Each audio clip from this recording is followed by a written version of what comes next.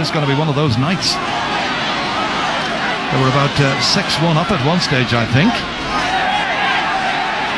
Now it's Peter Kelly, and this is Liam Rush. Plenty of space in front of him to pick out the pass. Down as far as McCormack, who ran well, takes on Mossy Waters. Awkward angle. Now what's the end product here? Across there came Kieran Kenny. The challenge was high, and the referee has blown his whistle. He's probably going to have a word there with Kieran Kenny for that. Watch the number 4 coming across, and any kind of a head-tie challenge like that, and the referee will penalise it. Well, it isn't. It should be a yellow card. I don't know if he got it there, but he made no attempt. He broke the hurl, yeah, and the referee rightly so given the yellow card. And there was no need.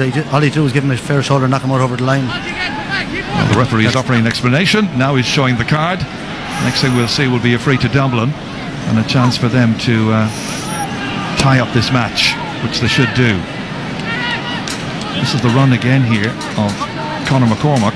And just watch it. Like, that's a very dangerous tackle. No need for it. All he do was usher him, use his body to keep him between him and the goals, and instead went in and maybe lucky that's on the yellow card.